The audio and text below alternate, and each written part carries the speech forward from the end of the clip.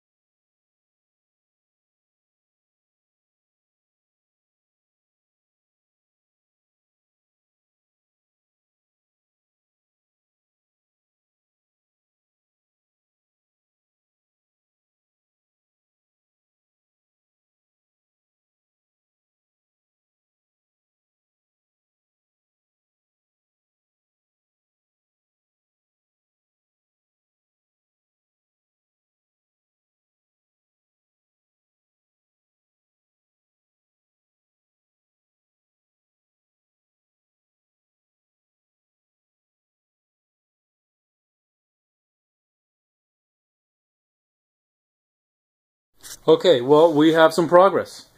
What you see is a 4-foot 2x8. Like I said, I had a 2x8 pressure treated board just sitting around. Use that for the bed, and a couple pieces of 2x4s there. So 2x8 and 2x4s. And the bearings are temporarily mounted for the moment. And there you go. The chuck works nice, and it's really, I'm surprised it's this centered. So I don't have a belt yet to mount the motor, but I'm going to be taking the belt off of my drill press. I don't have any loose belts around here, so that is the drill press has just volunteered to donate its belt. And there we have it. So up next is the tailstock. Let's see what we can come up with on the tailstock. Back to the time lapse.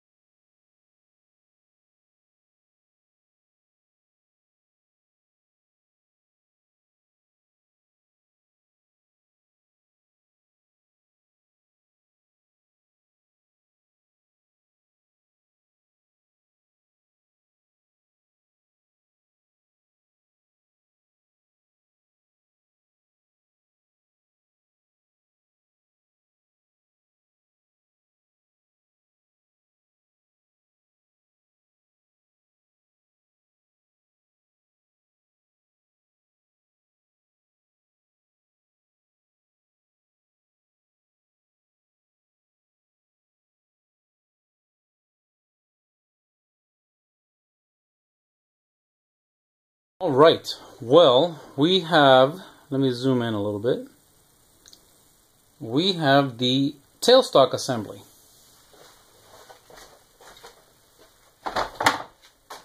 So here's the tailstock assembly. It actually slides very nicely. It's a little bit snug in the back, but this is a piece of wood, so it's not going to be perfect. And up here, it's just a tad bit on the loose side. I'll have to do something about that. But there we have it. The tailstock assembly is done. All I need to do now is drill a hole and mount my hub. And you're going to see that next.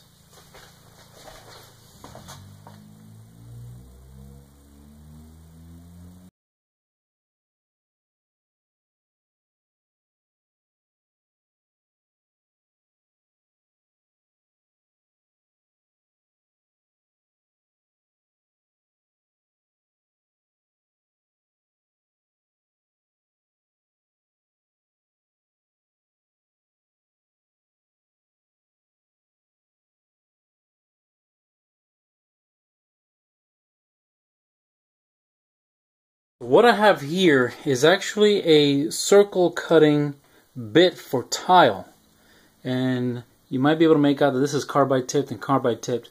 On a whim, I said, let me see if this will work in wood, and guess what? It does. And the reason I'm doing this is because I need to make a hole. You can see a couple of test holes. I need to make a hole in my tailstock assembly to accept my live center hub. Like this. So this is just about the right size. I want that to go in there relatively snugly. And that hole is actually, because it's wood, it's tight in one direction and kind of loose in the other. But I think that'll be a tap-in fit. So I'm going to go ahead and set this down and let you watch how it drills. Because I don't know, I'm going to drill that little piece of wood back there and see how it comes out.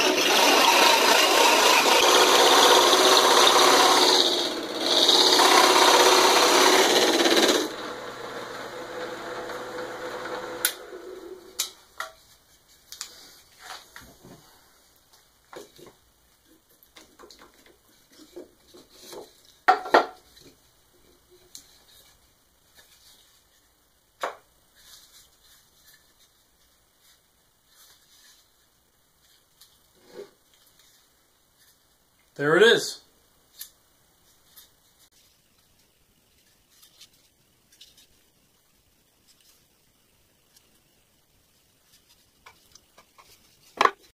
Okay, well, the hole is not perfect. I think I'll make it a little bit smaller, and that way I can sand it. But there it is.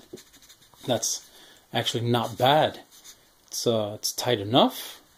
I think I'll make the hole just a pinch smaller and then run it through the spindle sander to smooth it up. But yeah, that is quite a nice hole. Nice fit, I should say. There we are. You can see there's a little bit of a step in there. Not perfect. Definitely not perfect. But remember, I already had that bit. Otherwise, it would have been a job for the scroll saw to make that hole, and that was considerably easier. Just got to watch your fingers. There's a lot of stuff flying around on that bit.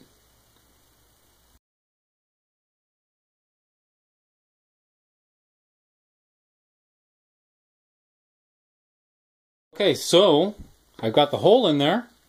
As you saw, I went from both sides because the bit is not long enough. And you can see it's a little bit under. It will just start. So that gives me enough room to go ahead and sand it. And I will just put it in the spindle sander and just gently clean that up until this is a tap-in fit. And that will basically finish the tailstock. I just have to put in a center. All right, let's get to that.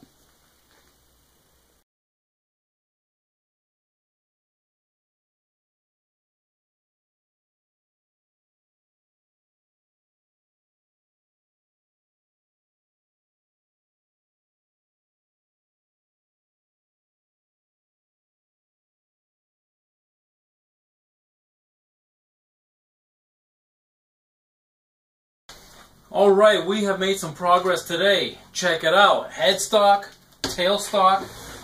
That's very nice. Total elapsed time since we started this project, including part 1, it's been about 4 hours. So not bad for half a day. I think another half a day or so we'll have this project complete. And the best part of all, keep in mind, this is all stuff that I found here in the shop. It was all here. I have yet to buy anything, including any of the fasteners. Everything was here. The best part about it, homemade lathe, made from stuff lying around.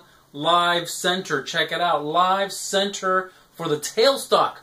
Bicycle wheel hub. An unusual hub, but I think any bicycle hub will work. If you're thinking about making a homemade lathe, and I hope after seeing this set videos, this series of videos, you're thinking about it. Maybe you got a few things lying around.